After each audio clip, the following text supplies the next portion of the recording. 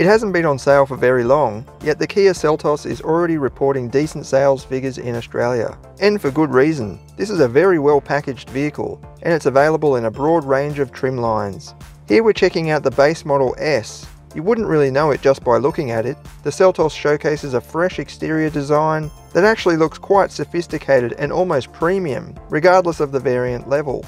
About the only obvious element are the hubcaps on this S, which cover 16-inch steel wheels. The base model also comes with front-wheel drive, leaving a less complex torsion beam rear suspension layout compared with the all-wheel drive version's multi-link setup. Open the door and you'll see the interior is very open and airy, and spacious for this class, while the seat height is perfectly positioned so you can just slide straight across and in.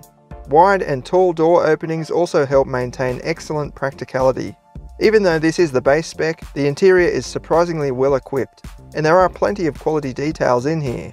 But as to be expected, there are also some cheap plastics and trimmings to be found. Passenger comfort in the front is helped by soft and supportive seats, wrapped in durable yet aesthetically pleasing cloth, with loads of headroom and legroom on offer. Rear passengers can enjoy class-rivaling headroom and legroom, and although there are no climate vents, the overall comfort is very impressive for this class.